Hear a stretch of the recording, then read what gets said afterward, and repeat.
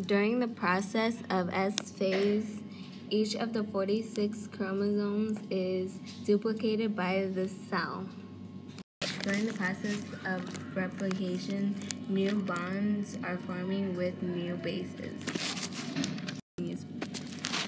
When the copies are complete before one DNA molecule forms into two, then they make a larger shape.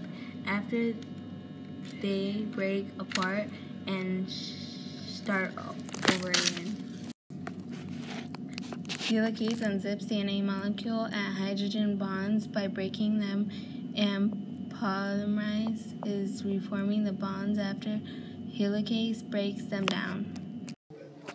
In the mRNA structure, it is showing all of the codons and the hydrogen bonds.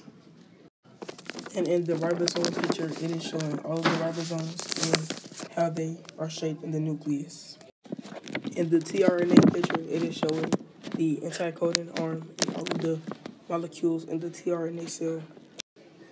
And in the protein cell, it is showing the amino acids and how they are formed in the cell.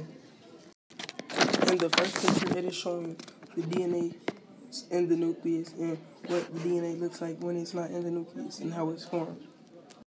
And in the second picture, it is showing the RNA polymerase and how it is formed and how the DNA is leaving the RNA strand is leaving the nucleus, like through the entry channel and stuff.